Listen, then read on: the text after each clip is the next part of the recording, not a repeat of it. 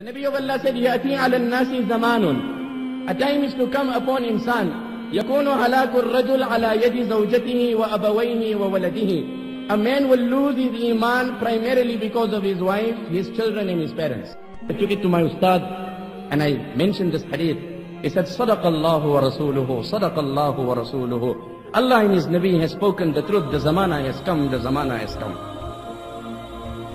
Nabi alayhi salam says, his wife, his children and his parents, the combination of these three will be the result of him losing his deen.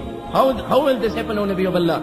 يُعَيِّرُونَهُ بِالْفَقْرِ وَيُكَلِّفُونَهُ مَا لَا يُطِيقُ. I wish you could understand this in Arabic, brothers. يُعَيِّرُونَهُ بِالْفَقْرِ. His wife and children will taunt him because of his financial position. Daily the wife will condemn and criticize. You don't buy, you don't take us, you don't furnish. The children will complain, you don't do this for us, you don't buy this for me. Nabi alayhi salam says this man daily will become a victim of the criticism of his wife and children, which one day will become unbearable. يُعَيِّرُونَهُ بِالْفَقْرِ وَيُكَلِّفُونَهُ مَا لَا يُطِيقُ. And they will put such demands on him which will be beyond his financial budget. That is not a tafsir, that is the translation of the hadith. There are ulama that are sitting here. I gave you the full reference of the hadith.